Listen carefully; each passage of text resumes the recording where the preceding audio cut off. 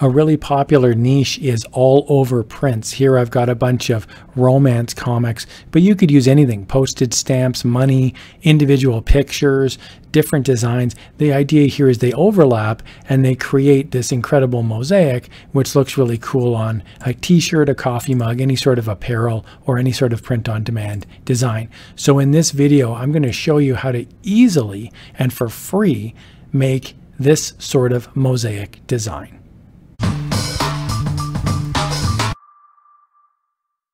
All right, let's have some fun in Inkscape today. Now, if you've never used Inkscape, it's a little intimidating the first time you might see it. Here I've got my background just set to transparent. I've got a bunch of menu items along the left and along the right. And then down at the bottom, I've just got this color palette. Really what I'm going to be doing today to create this mosaic design is I'm going to be using the page. Okay, so I'm not so much worried about the individual graphics, but I'm going to be looking at the page. So first things first, let's set up this page. I'm going to go to File, Document Properties, and then I'm going to pick the page, the actual size of it. So I'm going to use an 11 by 17 inches. I'm going to pretend that my client has ordered from me an 11 by 17 print of comic book covers. So that's what we're going to do today. So I'm just going to select that, and you can see whatever I click here, it's going to change the palette size, the page size. So you can see here it's just changing it in real time. So all you need to do is just select whatever the 11 by 17 is. There you go. You can also do a custom size as well down at the bottom, and you can change it inches, centimeters, all sorts of weird, wild stuff. So I'm just going to keep it easy there. So here I've got my 11 by 17. I'm just going to scroll out a tiny bit. So here's my actual background. Okay, so now I'm going to go in. You know what? Actually, I don't even need to use a transparent background because I'm going to be exporting the whole picture. So I'm going to go into Document Properties again, and down at the bottom where it says Background Color, I'm actually going to change that to white just so that we can see it a little bit better here. So I'm actually just going to bring that up to 0, background color white, checkerboard background. I'm just going to unclick this, and we'll just have just a white background. It just makes it a little easier to see, but I'll be exporting this page. So I'm going to have stuff leaking out of the side of the page. Okay, first things first, I'm going to import a couple comic book covers. To import my images, it's pretty easy. You just go up to File and then Import. And when I do that, you'll just select whatever folder you have all your images. So here's my images here. I can just select them, and you can see there's previews. I've just got romance comic book covers. These are all public domain.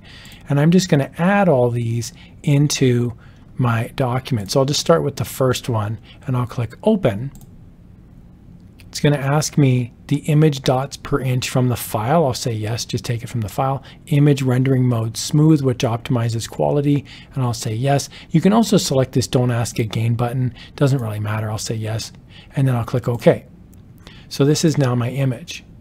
Now what you want to do with this is you want to shrink it down because we want to put a whole bunch of them inside this page. So what you'd want to do is select the corner, one of the corners, and you're going to move it down. Now the problem is you can also shrink it, like you can stretch it and shrink it, which is not what we want. So I'm going to do Control Z. So what you want to do here is use the Control button. So I'm going to hold down the Control button, and that locks in the ratio for when I make this larger or smaller. See how I move my mouse around? It just makes it the exact same. So now I've got this much smaller. Now I want to make these all the exact same. So if I go File, Import, and I do the second one, this one's going to come in now. And you've got a choice to make. What you can do is you can just put it on top of the other one and just make it the same size. Pretty close. I mean, it's a scan of a comic book, so it'll be pretty close, but that's pretty good there. That's one option. So you just go File, Import, do the next one, shrink it down, make sure it's the same general size. So I'll just select this one here. Oh, I'll just move this one out of the way. Move it like that. So you want them like sort of the same size. You know, they don't have to be the exact same. And hey, you might want them all different too. You might want some big images, some small images. If you want them the exact same size, then you can also do View, and you can do a page grid. And what that will do then is you can actually stick this right on a grid, and you can count the number of squares, and then you can select the next one, and you can make sure it's the same height, for example. So there's different ways you can do it, right? So that's an option there. I'm actually going to make these a little bit smaller just because I want to make sure that I've got a whole bunch of designs. So I think that's a good size I'll use. And I'm just going to use my base here like this and just kind of make them all the same height because they're the same general image. I know that a comic book is generally the same size. I know they're not always the exact same. So now I'm going to just import every single one of these files and I'm going to make them all the same height. So I'm just going to kind of stack them. So I'm going to do a quick time-lapse video here so you can just see them all come in really quickly.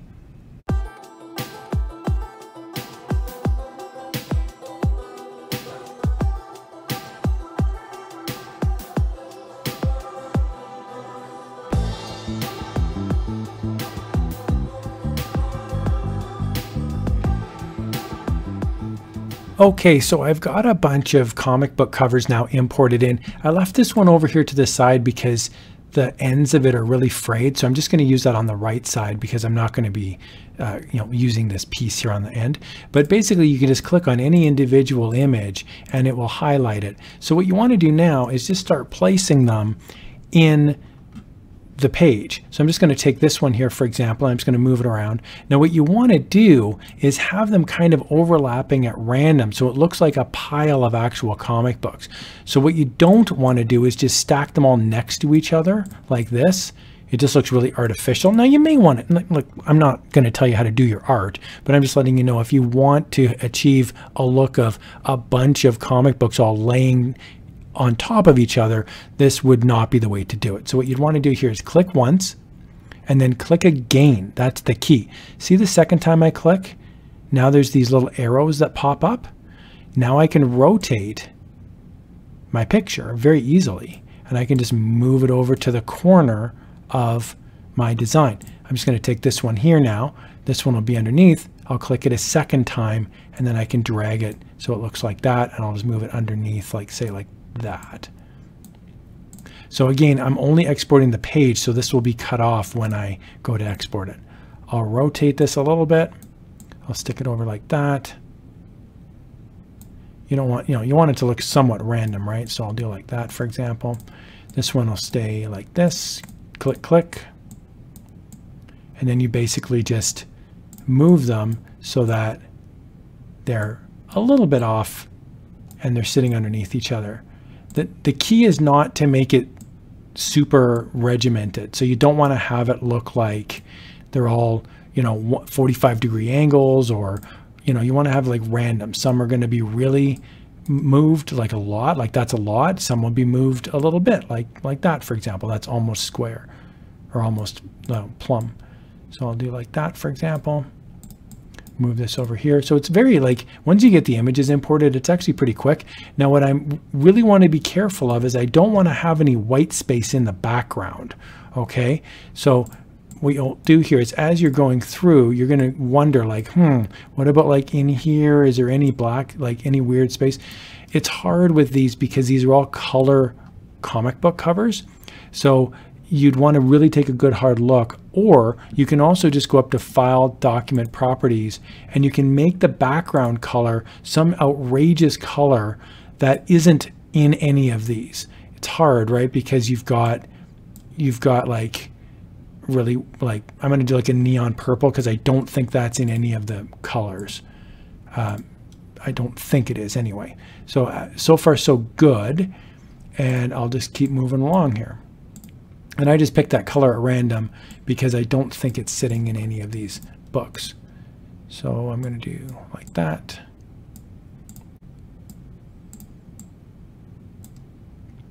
Now, if you want to move this one, say up to the top, see how this one's underneath, right? It's because of the order that I imported it. You can move it here. There's these buttons, raise selection to the top, raise it up one step, raise it down one step, or raise it to the bottom. So if I really wanted this one to show above, I just click this first button, raise it to the top, and now it's above the layer.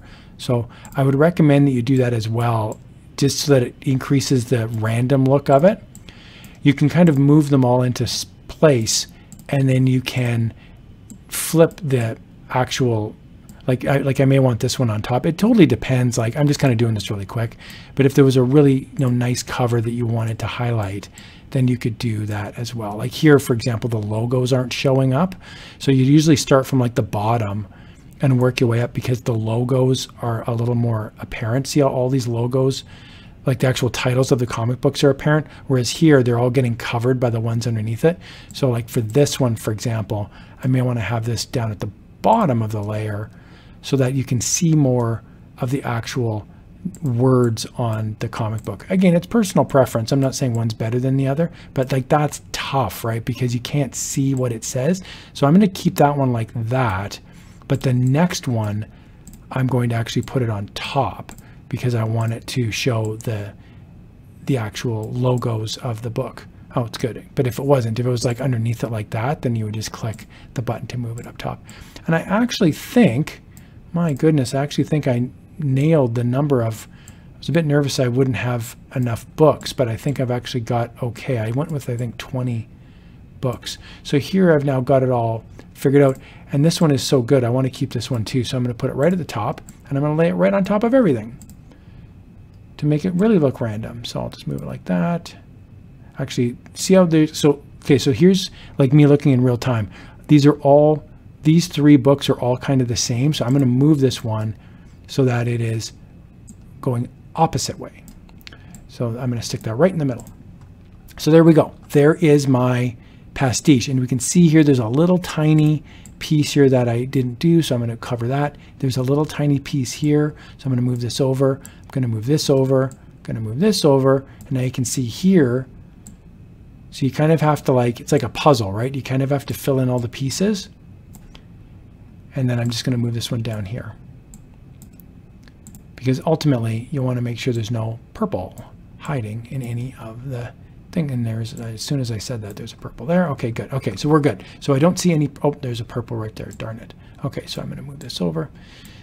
This is really what is most time consuming, but if you get enough designs, you should be fine.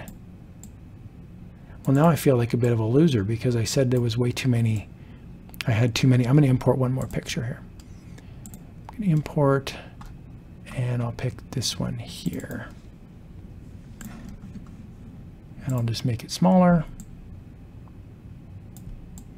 Man, talk about getting too cocky, eh? I thought that it was, thought I had it, but I was short one. Okay, so there we go. So now I've got everything all covered, and we're good. Okay, so now I'm going to export this as a page. I'm not exporting it as an individual picture, as an individual, like if like that's a selection, for example. I just selected this one, that's a selection, that's a selection. Well, I'm not exporting the selection, I'm exporting the whole page. So I'm going to go over to the right hand side and there's an option right here that says export this document as a selection as a PNG image, and that's what I want to do. So I'm going to select that, and here's the key. If I were to export it just like this, I actually have this selection selected. That's not what I want. I want to go to page because the page was that underlying 11 by 17 that I've got. And you'll notice as soon as I selected page, the image size is all changed because I'm actually exporting the whole image now, which is the page. Okay, and I've got my file set up here. I'm going to call it romance comic book cover, and then I'm going to hit save.